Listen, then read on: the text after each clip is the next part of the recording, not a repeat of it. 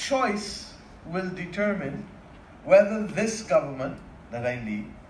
will spend money to create a single hybrid family law court that precludes the discrimination that exists now, where mothers of single mothers of children must go and stand up outside in a magistrate's court and wait their turn to be called in, as if you were taking an audit of stock that was not human, to be able to determine whether you will have access to funds or not.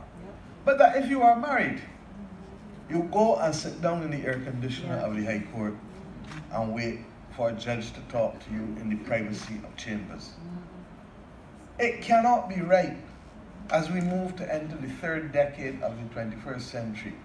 that we perpetuate that kind of discrimination in our system. And when I say, therefore, that government is about choice, it is the choice that we will make to put on the front burner in the next financial year the establishment of a hybrid family law court that does not in any way perpetuate the worst aspects of our colonial system.